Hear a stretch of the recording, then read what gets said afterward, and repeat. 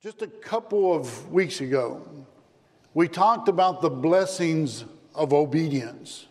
And I think this morning's sermon is one that is very important as well, as we talk about the demands of repentance. Now, today in particular, I want to talk about two different subjects that really are very, very important, and they're subjects that are sometimes very difficult to not so much understand, but to put into practice. And that's repentance. I want you to think with me this morning about the subject of repentance, and that's difficult, a difficult command given by God, and I think that the Bible attests to that fact, that repentance is something that is not always easy. And as we think about this for a moment, repentance involves the very mind and the emotions of mankind. And that's something that we find as being difficult to put into practice. Repent or change your mind about a past life, but be willing to change direction for the future. And that's tough. Now that can affect the non-Christian and the Christian, right? I mean, many people never come to Christ, never obey the gospel of Christ because it's so difficult to repent, to turn away from their old ways. And there are those who become Christians who later err or stray from the path because they find it difficult to get right with God because repentance is so tough. It's not easy to repent of sin. Now tonight, we hope that you'll tune in back with us at 5 o'clock as we'll talk about another subject called guilt. Once a person does repent of his past sins, is baptized for the remission of his sins, he has this realization that all of his sins are now been washed away. They're now gone. Now that's good news that's found in the gospel, isn't it?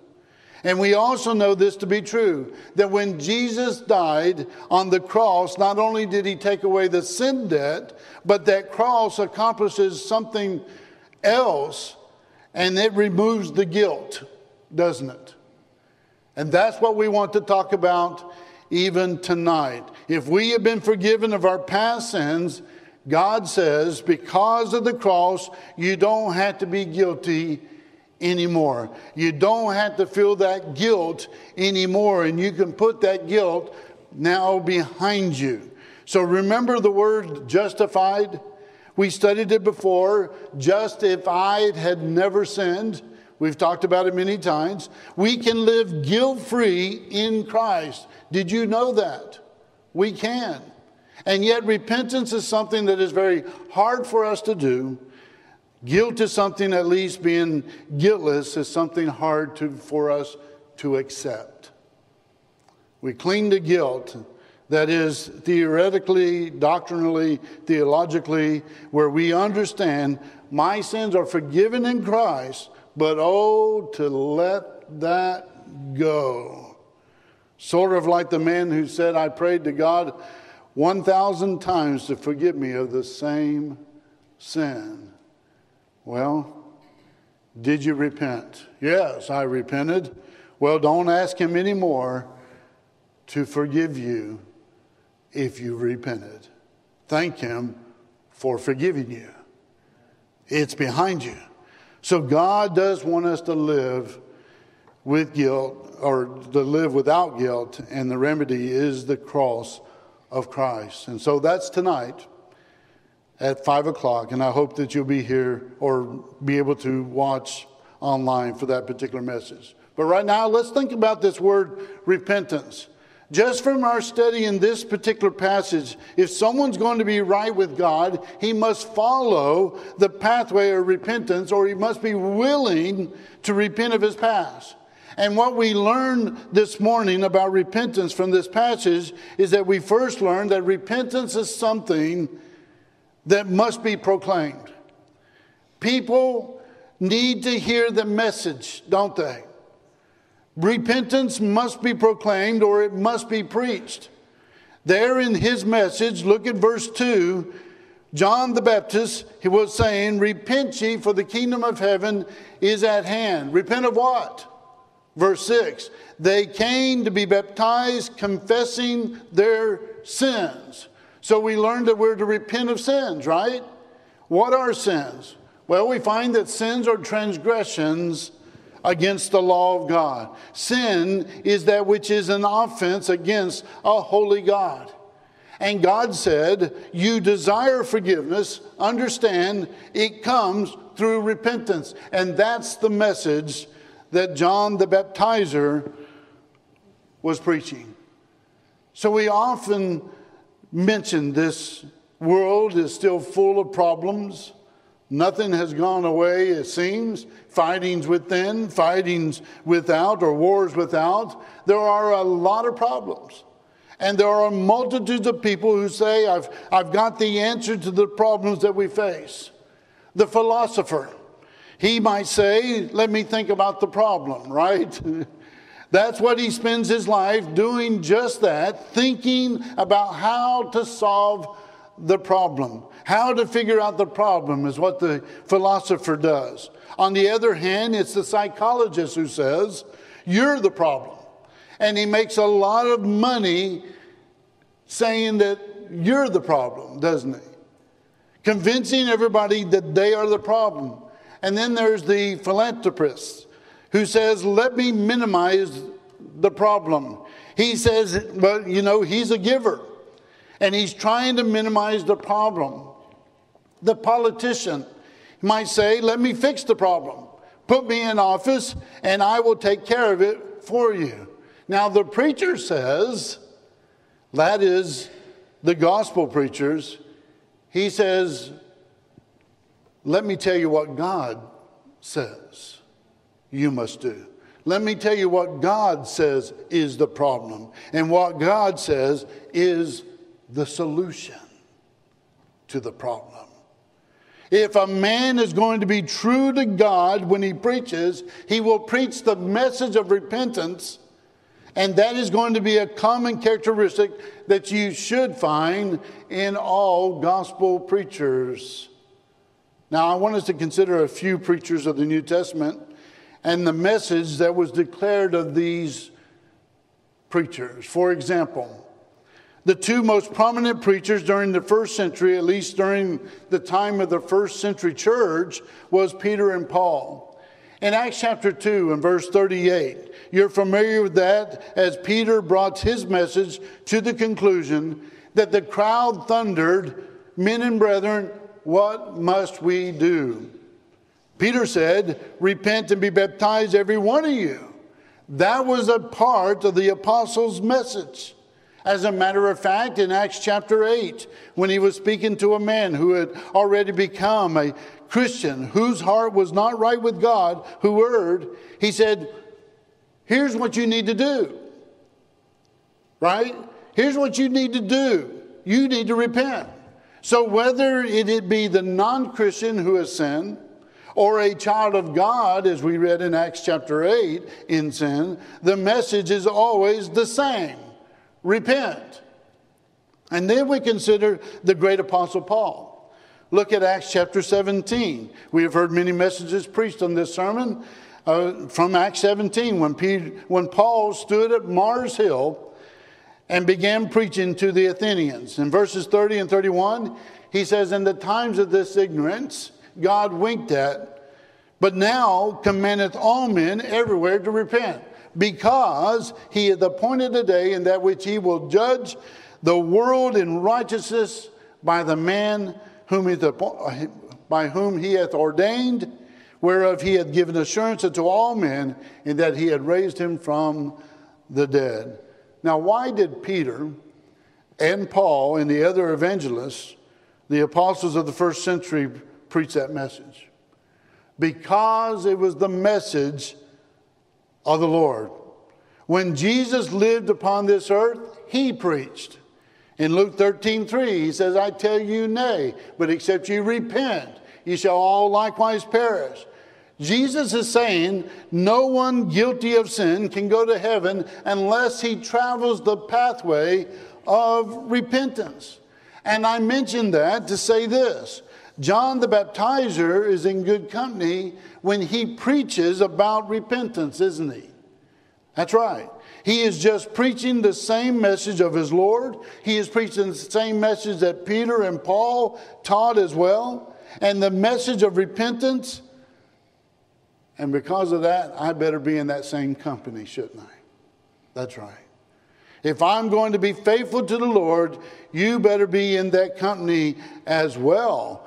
Calling upon friends, calling upon family, calling upon neighbors to repent if you're going to get right with God. Now, what is repentance? Well, that's a good question.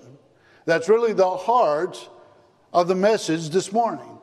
We want to know what it is, because if we don't understand it, then we cannot be obedient to the very message of repentance. Repentance demands change. Oh, and people do not like change. Oh, they like it in their pocket maybe, right? But they don't like to change. Repentance demands changes. Just put that down. Repentance is concerned about changes. It's the change of mind brought about a godly sorrow that results in a transformation of a person's life. Where does repentance begin? Well, it begins in the mind, doesn't it? A person who comes forward confessing Christ as the Son of God, ready to be baptized, or if he's a scriptural candidate for baptism, he is one who has repented, and that took place in his mind first off. A change of mind, so it's not just being sorry for sin or feeling bad about sin, but a willingness and a desire to leave that sin behind. Change your way of thinking. And so in 2 Corinthians 7 and verse 10, for godly sorrow worketh repentance to salvation, not to be repented of, but the sorrow of the world worketh death. Now, godly sorrow will lead one to repentance. There were two disciples of our Lord who sinned against Jesus around the time of his crucifixion, and you know who they are. Peter was one of them. Peter said that he would never deny the Lord, but yet he denied him 3 times. Judas Iscariot betrayed the Lord. Neither of these two men were happy with what they had done. Both of them were sorrowful about their actions. But I'm convinced that only one repented, and that was Simon Peter. He was the only one that repented. He repented with godly sorrow, and Jesus knew that. In Mark 16, in verse 7, he's among the first that Jesus would ask to see and desire to be informed about his resurrection. Jesus knew what Peter had done in sinning against him. But Jesus also knew about his repentance, didn't he? And Jesus gave him another opportunity because Peter was willing to travel that pathway of repentance. Then look in Matthew 21 and verse 28. And remember the parable that Jesus gives us in connection to repentance? In verse 28 of Matthew 21, beginning, he says, "But what think ye? A certain man had 2 sons. And he came to the first, and he said, Son, go work today with me in my vineyard. He answered and said, I will not. But afterward, he repented." I want you to notice the next 2 words, "and went. And he came to the second and said likewise, and he answered and said, I go, sir, and went not." Who repented? The first one. The first one said, I will not go, but then changed his mind and went. That's what repentance is. It is the changing of mind that results in the change of life, action, attitude as a result. Someone says, well, that's a tough thing to do. Oh, it's the most difficult of all of God's commands. You see, if a person really is sincere and honest, and I join those two words together, if a person's sincere and honest, he'll have no problem believing that Jesus Christ is the Son of God. Is that really a difficulty if we are sincere and honest? No. Jesus Christ is the Son of the living God. That sincere, honest person then will have no problem confessing that wonderful truth that he will desire to confess that truth. I will say to someone who is thinking about being baptized, don't you be ashamed of confessing Jesus Christ as the Son of God. Don't be ashamed. I believe that any time a person is ready to obey the gospel of Christ, he be in the middle of the night, even though he needs to call someone and say, I've got to do this, I want to be ready to take that call. I want to be the one. And I'll be there to help that person. And you would too. But on the other hand, I would not want to hear any person say, well, I want to be baptized, but not in front of everybody. Well, that's kind of tough, isn't it? Now, I leave that to God to judge the heart of that person. But to let me tell you something here, Jesus died publicly, didn't he? So why wouldn't you want to then address that very fact of confessing your sins and based upon your repentance, and let it be known that you are becoming a child of God through your baptism? You see, a sincere, honest person will have no problem with that, and they will let it be known. And to get a person to be baptized in water, if that person is sincere and honest, shouldn't be difficult at all. It is just not that difficult thing to do. When someone comes to me questioning their past and saying, I was baptized at one time, but I'm just not sure if I was baptized for the right reason, because, I didn't fully understand what it means to be baptized for the remission of sins. I didn't know enough then. Well, or I was at a certain age that I did not fully comprehend, but I think that I'm more sure about it now. The first thing I say, let's sit down for a moment. Let's open up and see what God says. And then if at that point you still feel like you need to make that change or that decision, let's remove all doubt. Let's remove all doubt. That's what's important. I don't want anybody to feel like that they might have obeyed the gospel too soon or maybe didn't fully understand, and then to come back later and say, I didn't fully understand, or there might have been a chance I didn't fully understand. And then to then go on with that doubt. I don't want that to happen. So repentance must be proclaimed. That's the first thing we learn here in Matthew 3. Now, the second thing we learn in Matthew 3 about repentance is that it must be produced. Look at verse 7 of Matthew 3. But when he saw many of the Pharisees and Sadducees come to his baptism, he said unto them, O generation of vipers, who hath warned you to flee from the wrath to come? John the Baptizer is preaching, and he's preaching to a generation of vipers, right? Oh, ye generation of vipers. What are you doing here? He's asking them. He's questioning them. Why are all you people over here, he asks. In verse 8, he says what? You need to bring forth, therefore, fruits, meet for repentance. He's saying you're not sincere about this. You're not ready to make this a necessary change.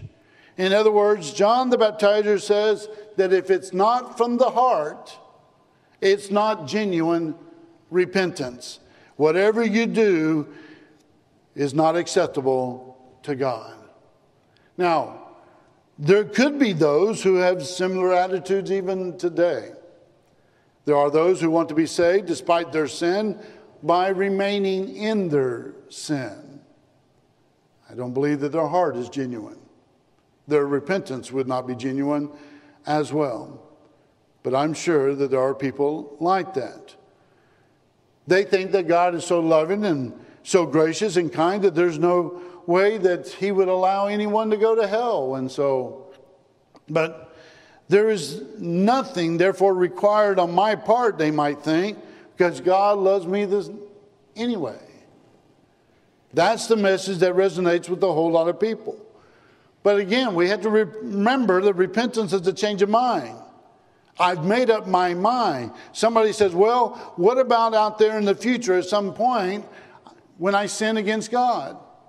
That likely might happen. But here's what's important. God deals with today. God knows all things, doesn't he? He knows what I will do in the future, but he doesn't prejudge me based on something that I might do in the future that is not in harmony with his will. He is interested in where I am today. And so some want to be saved by remaining in their sin without traveling this pathway of repentance. Some want to be saved by ritualism. That is, just by performing a certain act or some acts, or by so doing that God will be pleased with that. But I believe that the heart is still not in the right place, is it? We sometimes call this legalism and allows no room whatsoever for repentance. Those Pharisees were guilty of some of this. Just perform certain acts, and that's all that's necessary, regardless of having a penitent heart. Now, I believe that these Pharisees came to Jesus, or came to John to be baptized. But he knew them. And that's why he said, bring forth fruits of repentance.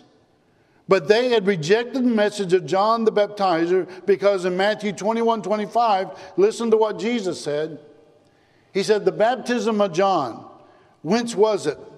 From heaven or from men? And they reasoned with themselves, saying, well, if we say from heaven, he's going to say unto us, why did you not believe in him? But if we shall say of men, we fear the people, for all hold John as a prophet. Their heart wasn't in the right place. So they rejected John. They didn't accept his message. Does baptism save? Well, if you have studied your Bible, then you know that it does, and we can quote the passages. But does baptism alone save? No. No. Nothing alone saves. Faith alone? No. Grace alone? No. Confession alone? No. Repentance alone? No. Faith? Well, we already said that. Penitent believers can be baptized, but the lack of going through the process or just being there in the water without repentance, that does nothing at all. But then there are those who think that they can be saved by some other means than the pathway of repentance. I'll show you an example of this right here in our text. Look at verse 9 of Matthew 3. Look at verse 9. Let's go back. Look at verse 9. Here's an example. John says, and think not to say within yourselves, we have Abraham to our father, for I say unto you that God is able of these stones to raise up children unto Abraham. Oh, but we are Abraham's children now, all right? Which they brought that up over and over again to the Lord. How can we be condemned if we are Abraham's children, is what they're trying to say. John said, right before Jesus got to preaching, he said that God would raise up from these stones the children of Abraham if that's what he wants. No. You see, God demands repentance. This change of mind, repentance must be proclaimed. John says repentance must be produced. Show forth the fruits, meet for repentance. And here's the third point. Repentance must be the primary. You see, repentance must be primary, and that it must be a primary focus in our lives. Well, is that so true? Well, remember what John said there in verse 2? Here's the message. Repent ye, for the kingdom of heaven is at hand. Isn't it a true principle that you cannot enter into the kingdom of heaven without repentance? Yes, that's true. You cannot enter into the kingdom of heaven without first repentance. That should be the primary focus. We know that all the other steps have to go in as well. But repentance should be the primary focus. To be saved, you have to be in the kingdom, and you can't get into the kingdom without repentance. You read Matthew 5, 6, and 7, the chapters of the Sermon on the Mount, which is a great treatise on Christian living, kingdom living. And nobody can live that life that is recorded there in Matthew 5, 6, and 7 unless you first do what? Repent of your past. Repent. But then also you cannot produce good fruit, good works, unless you repent. Look at verse 10. And now also the axe is laid into the root of the trees. Therefore every tree which bringeth not forth good fruit is hewn down and cast into the fire. Matthew 3:10. He's talking about those who are impenitent, and so one cannot produce good fruit unless he repents. Then finally you don't want to face the judgment unless you repent. Look at verses 11 and 12 of Matthew 3.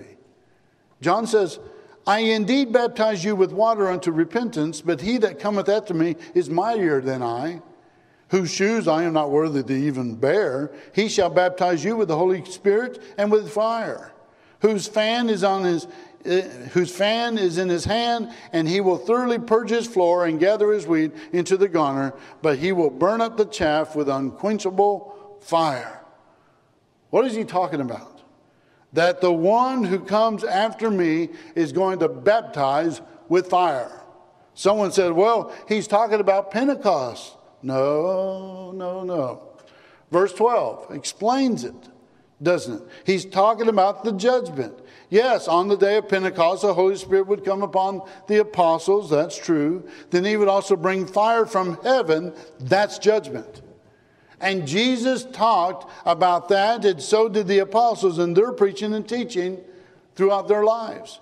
And Jesus talked about that, my friends, we do not want to face the judgment unless we have repented. Back in Acts 17 and verse 30. And the times of this ignorance God winked at, but now commandeth all men everywhere to repent. Why? Because he had appointed a day in which he will judge the world in righteousness by that man whom he hath ordained, whereof he had given assurance unto all men, in that he had raised him from the dead. What's the problem? Simply stated, the problem is sin. What's the solution? Simply stated, repentance. Repentance. There's a lot that repentance demands, doesn't it? But that's the crux of the matter. God demands repentance. And so in Acts 19, you find something very interesting about the baptism in John in this exchange. Because he said unto them, unto what then were ye baptized? Acts 19, 3 and 4. And they said, unto John's baptism.